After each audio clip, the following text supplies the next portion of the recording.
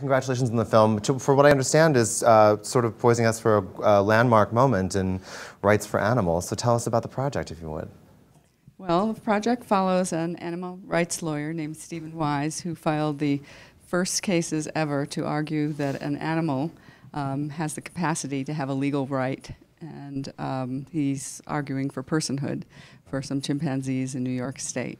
So tell me a little bit, if we do move forward into a place of personhood and increased rights, what will that look like for us as a society? And I'm sure it will affect corporations, tourism, everything. You know, a chimpanzee, unlike your dog, lives for 60 or 70 years. Oh.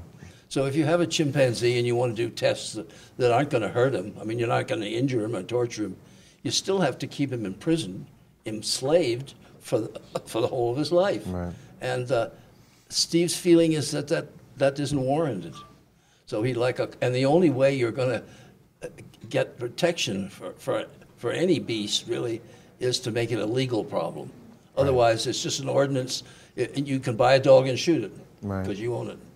And that shouldn't be the case with animals that have a high degree of kind of, you know, I don't know, personhood. Yeah. Have a high degree of intelligence and live in social communities in the wild, and can communicate with each other and have a kind of theory of mind. So it's important that they be able to live their lives with some sort of freedom to protect their autonomy. The type of rights that Steve's arguing for are very minimal. I mean, they're the right of bodily liberty, so they can't be killed, basically.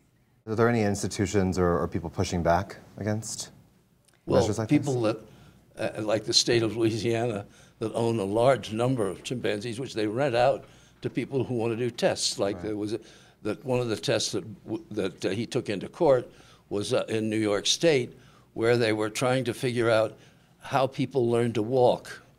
And this important test was conducted on chimpanzees, where they, over 2 or 3 years, had them walking on different stays and photograph, whatever it is.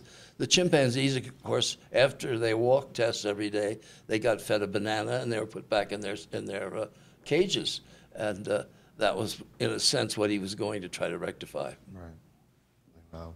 Well, I wish you all the best of luck with the documentary. Congratulations, and thank you so much for coming by. Thank you. Thank you. Thank you.